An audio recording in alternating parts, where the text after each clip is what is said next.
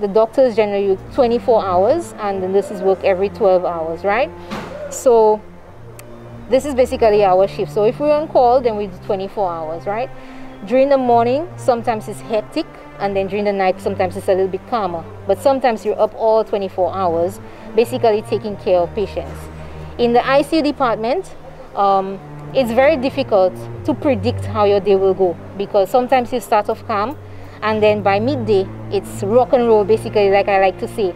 It's basically you're attending to one patient who requires the attention until the next morning, and so the next doctor coming in is basically continuing in that attention. It's a difficult thing because sometimes we're faced with a battle of a patient that you cannot see what's inside. You can only go based on your clinical evidence, based on your laboratory evidence, and you don't know what the liver actually looks like, what the kidney actually looks like, what the heart actually looks like. And a lot of our patients come in and they were not previously seen by a doctor.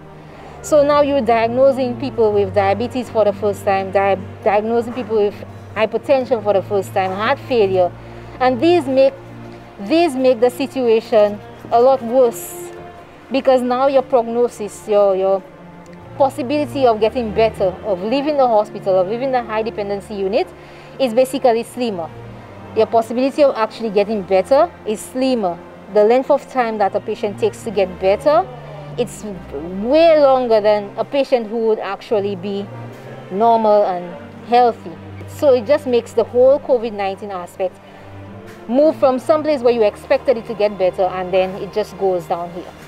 That is very, very, very, very bad. You know who make it over it. I'm happy for them. Who does? It's not the people's fault. But it's very, very, please stay away from them things, because it will not bring you nowhere. It's a very dangerous. So please, I'm begging you all, if I could stay safe and stay nice, it will be much better for us all. But there is this much that you can do when you see a young man or a young woman come in with such life or previous life, or when you maybe see their ID cards and you say, but this person looked very healthy and happy before, and then you look at them on the bed. When you look at what's happening to them currently, you feel very sad, because there's nothing you can do. There's nothing you can do to help them, to get them out of that state. There's nothing that you can actually apply to them to get them out of that state. How can you actually help them? Can you send them to another country? Other countries are doing the same thing. They're going through the same crisis. The surge is the same way in different countries. I would say that yes, we've been through 4 waves, but this is the worst wave we've been through, because 1,